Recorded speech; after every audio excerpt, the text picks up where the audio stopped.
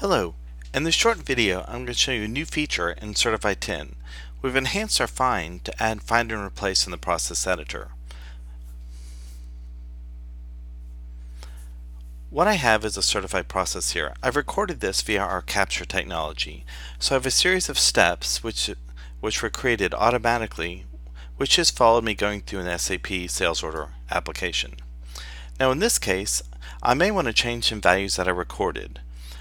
So I can do a couple things here. From the edit, I can do find and replace, and I can see I've got a 4055 for my sold to party. Maybe I want to change that with a different string, say 4056.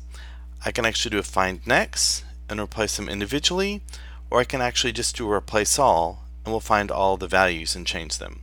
So in this case, I changed a static string with a static string. But in many cases, when you traverse multiple applications, you may need to look for an order number or maybe a distribution center or something that you want to variabilize, that you want to actually use the same variable across multiple processes in your end-to-end test.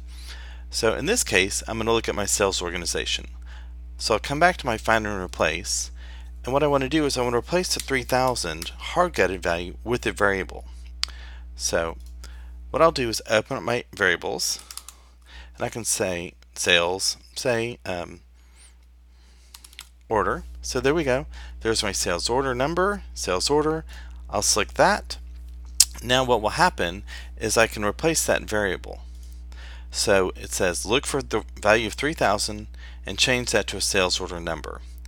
I can then do a replace all, and all two instances of that value have been changed for me. So now I've technically variabilized my process, so I don't have to worry about hard-coded values.